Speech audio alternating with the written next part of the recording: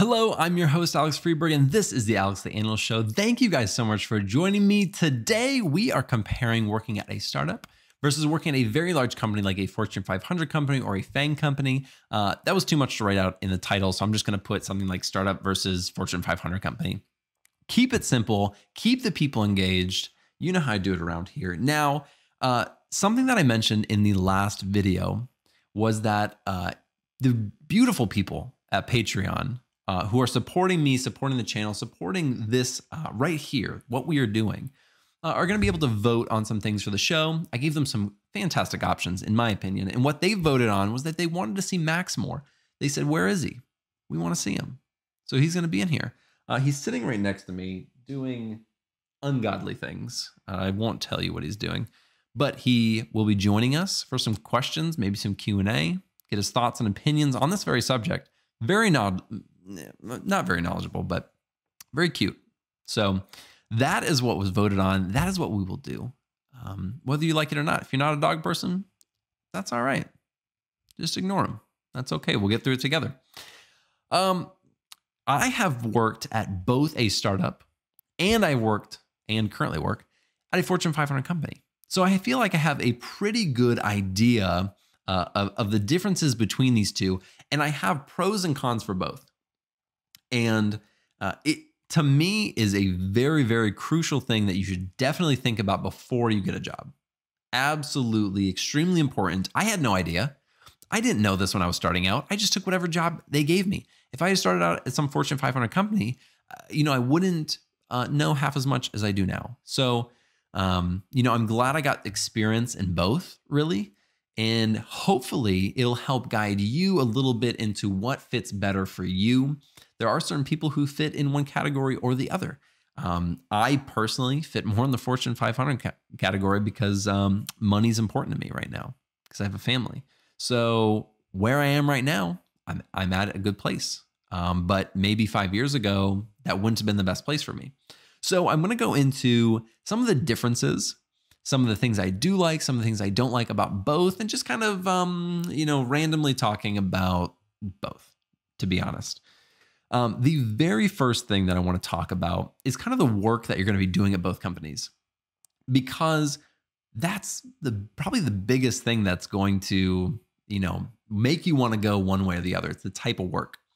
I will say that at a startup, at a small company, your title might be data analyst, but you are not just doing data analyst work. That is just the vast majority of the time. That's how it is, because they are understaffed and they need you to pick up random stuff.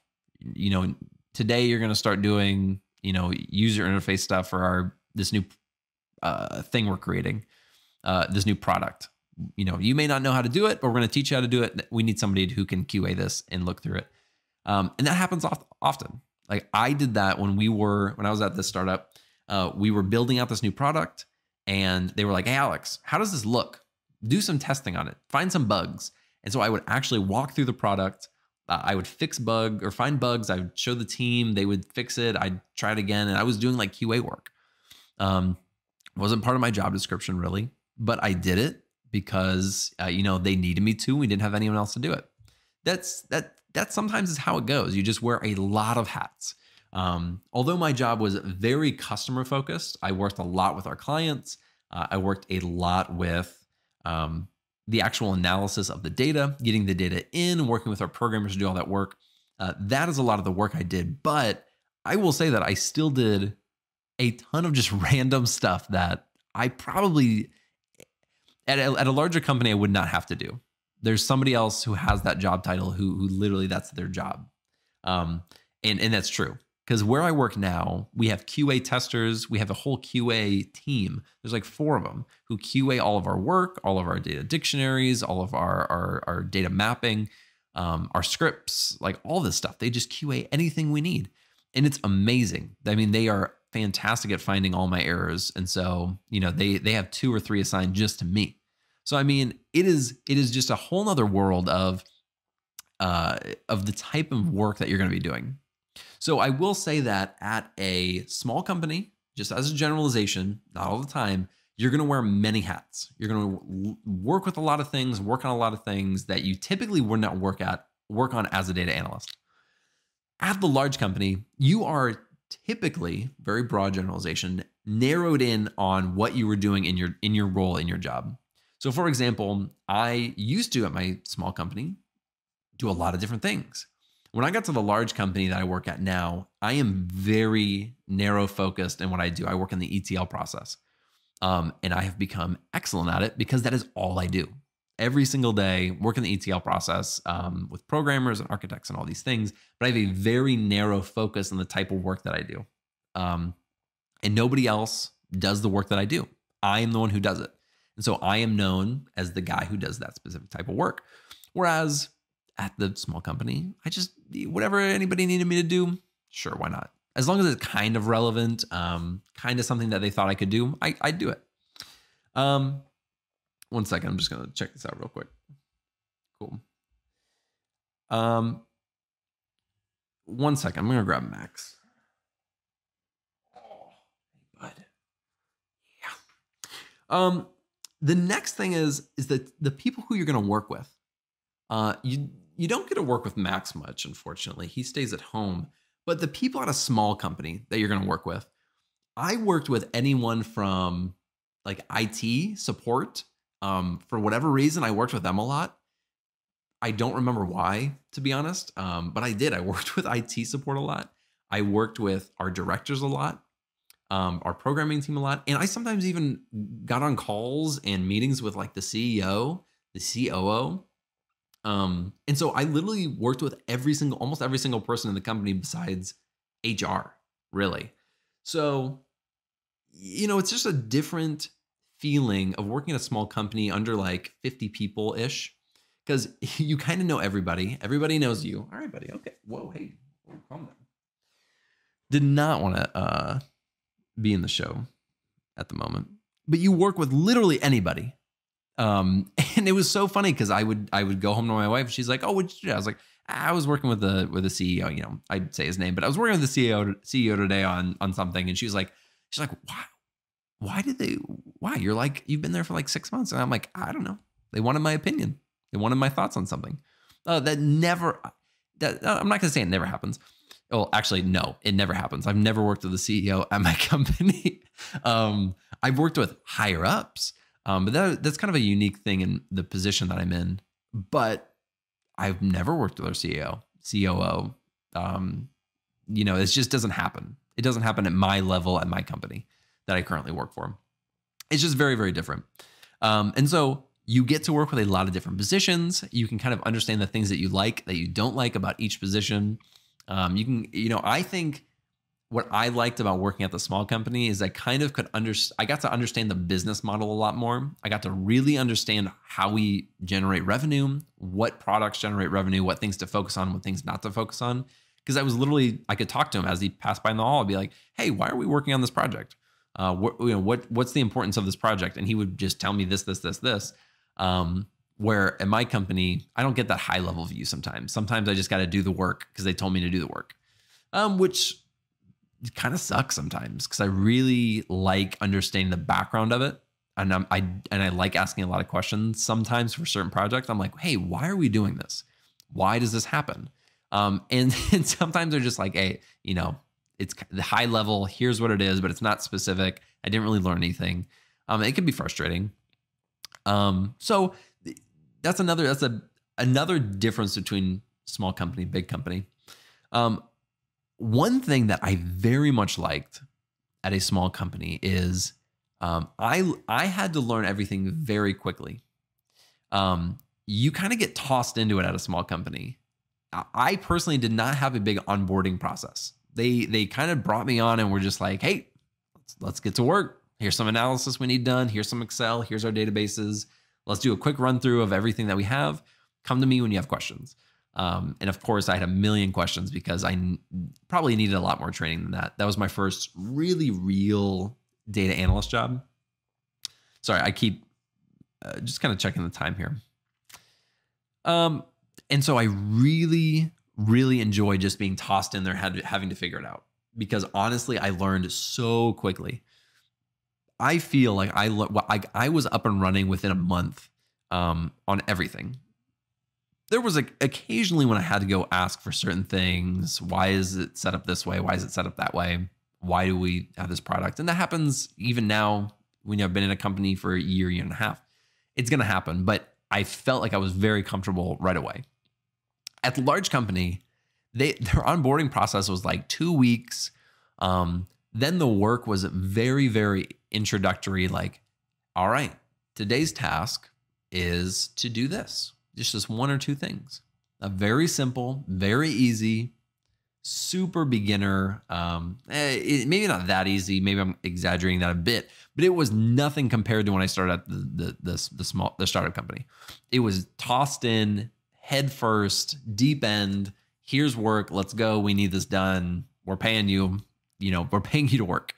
We're at the large company. It was like, all right, we're paying you because we want you to really learn this stuff, to really get a hold on what we're trying to do here. The data, the databases, here's training manuals, here's HIPAA compliance, here's all these things. And then in, 2, 3, 4 weeks, we'll get you going. We'll get you some stuff. We'll get you access to everything. That really is how it is. It was very different. I feel like I learned a lot more at the beginning of the startup job because one, I was learning so many things. Like here are some of the things that I was working on. I did QA, like I was saying before, on user interface. I also did QA on things like stored procedures, jobs, even stored procedures and jobs of like our clients.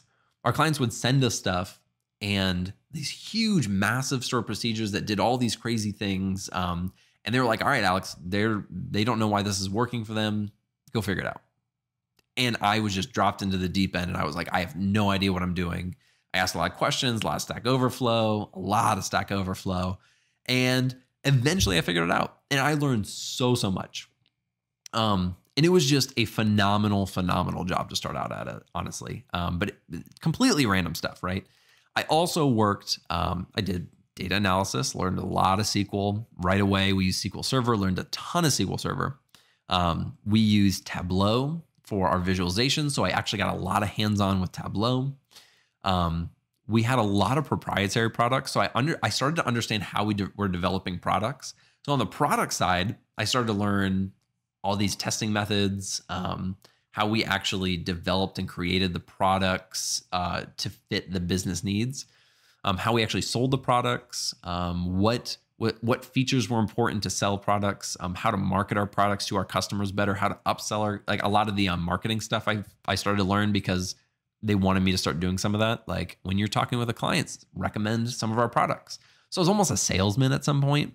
So I was learning sales techniques and stuff like that. I mean, just like stuff that most data analysts are not doing. But then I got to put on my resume that I generated revenue because I got some people to sign up for things that maybe they weren't going to sign up for in the beginning.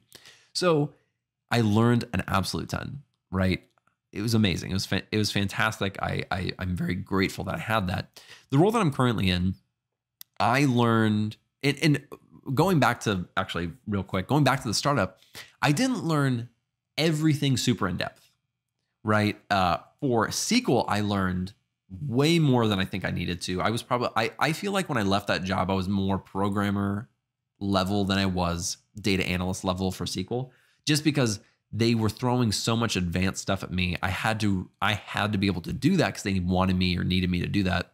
And I was not at a place to say no. So I had to do it. I had to learn it. So I was learning things that are way above what I would consider normal for a data analyst to learn. Some things I did not learn super in depth. I didn't learn the sales part of it super in depth. I didn't learn the UI stuff, all those like little things that they wanted me to do. The QA I kind of learned a little bit in depth. They had some Python, but not a lot. So I didn't learn Python in depth. That was really in my current job. I used Python. So it was hit or miss between learning it in depth and not learning it in depth. And I just I got a lot of experiences in the job that I'm in now. I've gone so in depth, so drilling down to the next layer, the next layer, the next layer, the next layer. Now I understand like how things are stored, like why they're stored certain ways, why cloud platforms are do the things that they do, the different things in cloud platforms.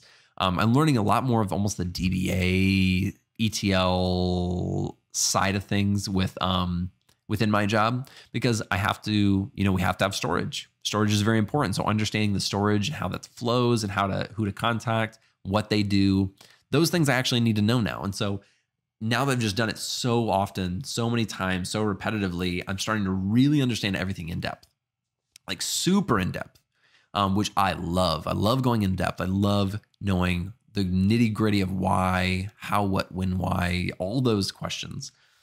And so that is a big difference between the two. Let me get Max again. Oh. Let me tell you something about this dog before I get into it. This dog is the friendliest dog you've ever met in your life. So calm, so gentle. But with my daughter, my oldest daughter, who's 8 years old, he goes nuts for anybody else, even strangers. He's just super friendly, super calm. But for whatever reason, my daughter gets him amped like nobody's business. And he will just like growl and bark and chase her around the house. It's insane. Great dog though. Good family dog. He is if I have not told you, Max is a doxy poo. If you've ever heard of that, Max, come on, buddy. It's for the show. Just stay with me. It's half dachshund, half poodle. Never heard of it in my life. Some fancy thing that my wife had heard of that she really liked and we got it. But anyways, enough about Max. The next thing I wanted to talk about is some of the benefits, I guess some of the cons, pros and cons of like salary and between the two. So for salary, you are obviously going to get paid less when you work at a startup, right? They have probably have like, I don't know, I'm doing a really bad job at explaining what's going on in my head. But I will say that you're probably expecting 20 to 30% less pay, maybe even more at a startup. Startups just typically don't have the capability to bring someone in and pay them an extremely competitive salary. Sometimes they do, maybe in like Silicon Valley, big tech areas. All right. I got you. Big tech companies or big tech areas like Silicon Valley, some startups have the ability to pay well. For the most part, though, they won't. I was making $62,000 at the startup, where I'm making 92 now after a promotion. And so, it's a big difference in terms of pay. And the insurance is typically not, these things are probably not things that you think about or maybe not as important to you, but I promise you they will be important one day. If you are not currently employed and you don't understand this stuff, or you don't know about this stuff or have not thought about this stuff, this may sound very boring to you, but as a family man, as somebody who is now taking care of many children and a wife, these things are not only important, they are critical. And it was a huge factor in terms of kind of where I was looking to get a job. At my startup job, the health insurance was very bad. And it was very expensive. I'm talking like, I do not understand how I was paying so much for insurance. And I still didn't have the best tier. Like I was taking like the second or third tier down, and I was still paying a crazy amount of money. And then my deductible was high. My out of pocket was high. It was a terrible plan. It paid okay at the time. I was really happy with the pay. But man, it was so expensive. They had no 401k match. They didn't have any like tuition reimbursement or, let's see, they didn't have an official bonus program. I got a bonus the very first year I was there. I got a bonus for $500. And actually, let me tell you something. I was extremely ecstatic about that $500. I am not going to lie to you. I went home to my wife and it was a check. The CEO had come around to my desk, wrote me a check for $500 and handed it to me. And I was so happy. I was like, oh my gosh. I was like, I've never got a bonus before. This is amazing. Thank you. It's like, I was so happy. So I went home to my wife and I'm like holding it up. I'm like, smacking it. I'm like, this bad boy got $500. It's like, what are we going to do? What are we going to buy? I was like, we can do anything. I was actually really, really happy about that because I'd never gotten a bonus before. At my company that I'm at now, Health insurance is more than decent. I have the top tier health insurance at half the cost of what I was paying at the other place. My deductible is literally a third of what it was, and I'm paying half. That's how large companies, they really can. They reeled me in with that. I was sold.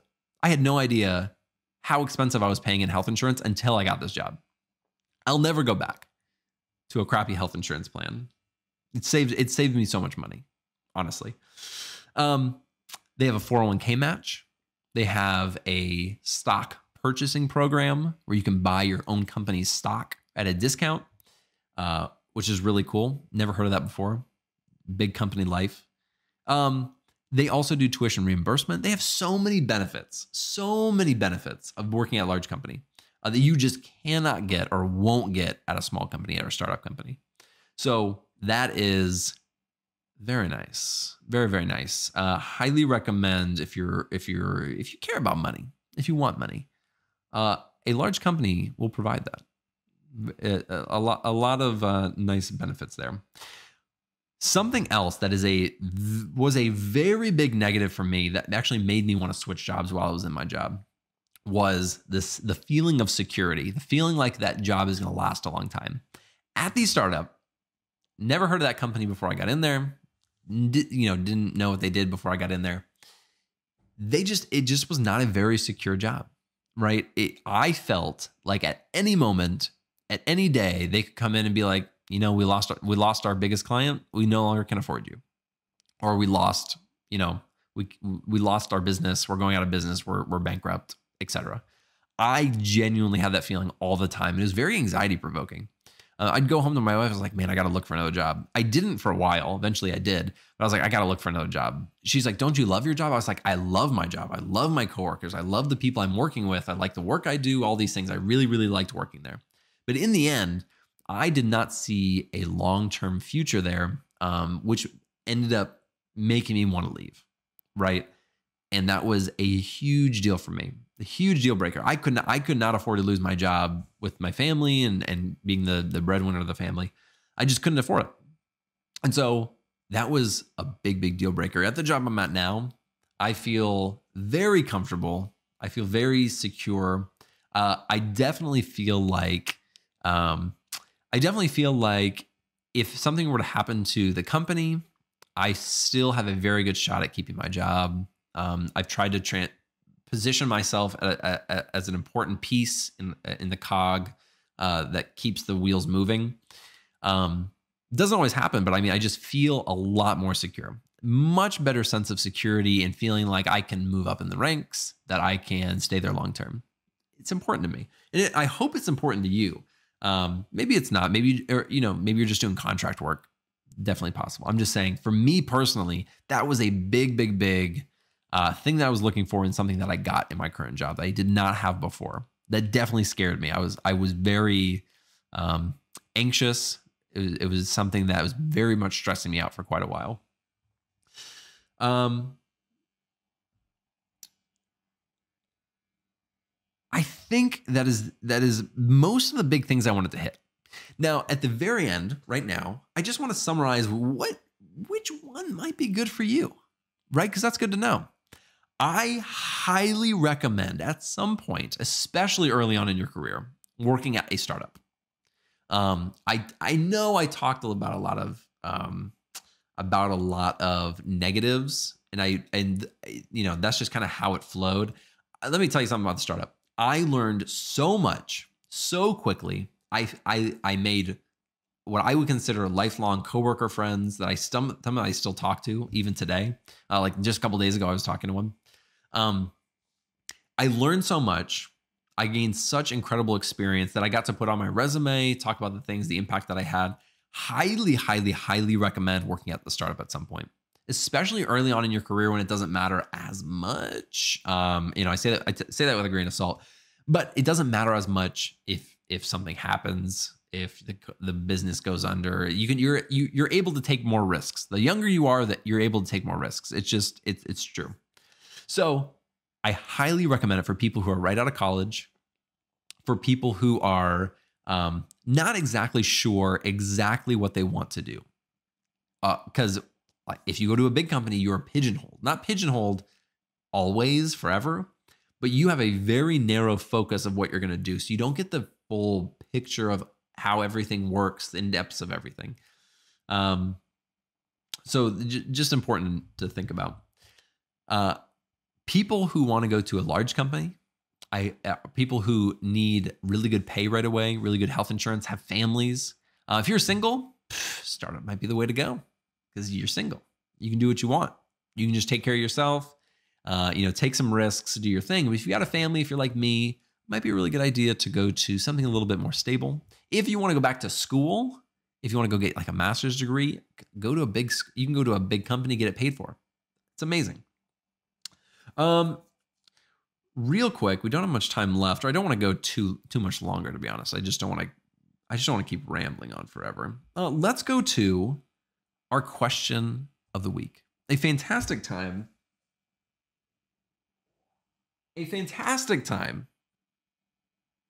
in our show, which I love. I like answering your questions, which is from Ceci. I'm going to say it's Ceci. We're going to go with that. It says, do you like your job? Is it stressful? Is it boring? Would you recommend it? I'm going to answer this quickly. I could take a long time to answer. I'm not going to do that. Really quickly, do I like my job? I love my job. Just data analysis in general is just extremely fun. I love the work. Obviously, I like it so much I made a channel about it. So yeah, I like my job. I love the people I work with. They are phenomenal. They're funny. They are hard workers. They're extremely intelligent. They challenge me in a lot of ways. So yes, love my job. Is it stressful? No and yes. Sometimes there is no stress at all. It's buddy, come on, man. All right, go lay back down. Look, I tried. He didn't want to cooperate today. Sometimes he'll sit on my lap for hours. Not today. Is it stressful? There was some, like this past week, it was the end of a quarter, end of our fiscal year, honestly. So we're starting a new fiscal year. So there's so much planning, so much work to be done to finish before the end of the fiscal year. So yes, it was a little bit stressful the past 2 weeks, but before that, no, not super stressful. Is it boring? Yes and no. Sometimes it's very boring. Sometimes I have like 10 emails out waiting for things back, and I'm just sitting here. I'm just like, what do I do? What am I supposed to be doing? I'm talking to my boss. I'm like, look, I can show you all the emails. And I show her all and then she's like, yeah, not much for you to do right now. I'm like, I know. So it can get a little boring sometimes. Would I recommend it? Of course. Of course I recommend it. Again, I made this channel because I highly recommend you becoming a data analyst. If that is something that you're interested in, if you have a passion for details and problem solving, highly recommend it. We are now at my favorite time of the show, where the people who are watching this entire thing have watched me just ramble on a rant again about nonsense. And you made it to the end. You pushed through because you want to become a better data analyst. You want to be the best that you can be. And you're doing that because you know that this is the best channel out there for data analytics. And you're not going to find quality content like Max anywhere else. And so before I go into the last part, I want to say, if you want to support me, go to Patreon, support the channel. You guys are amazing. That's my little plug for the day. The keyword of the day, I know you've been waiting for it, is broccoli. No other reason than the fact that my son just learned the word broccoli. He's been saying it about everything green. Even if it was a kiwi, he kept saying broccoli. And it was super cute. So that's our word of the day. If you watch the entire video, put broccoli in the chat. I'll meet you there, my broccoli crew. Thank you for watching. I just say nonsense. At the end, I just kind of say nonsense. Thank you for watching. You guys are amazing. Thank you for supporting the channel. I'll see you in the next one. I'll see you next week. Goodbye.